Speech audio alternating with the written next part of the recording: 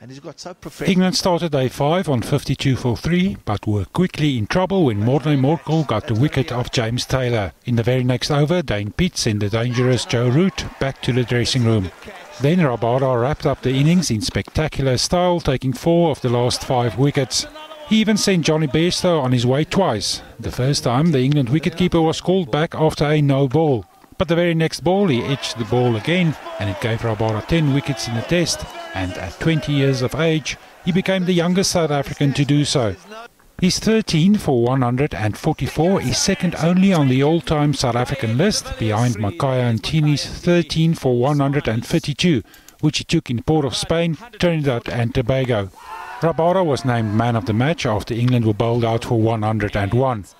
His workload has created a big debate, but he feels he and his captain AB de Villiers are in the best position to judge. I wasn't telling him exactly how many overs I wanted to bowl. When he said I must warm up and get ready to bowl, I'd warm up and get ready to bowl. And maybe if I wanted 1 more or 2 more, I'd let him know. Or otherwise, I'd tell him, let me just calm down for now. Or he would tell me to rest when I wanted 1 more. So I think everyone in the team managed all the bowlers very well.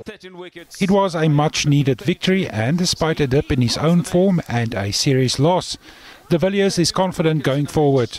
We've got a long way to go. It's a bit of a rebuilding phase for us. We've lost quite a few players in the last couple of years, and but the guys that come in have showed a lot of character and showed us that they can take this team forward. So I think there's a bright future, and we're looking forward to everything that's going to come our way and all the challenges that's going to come our way.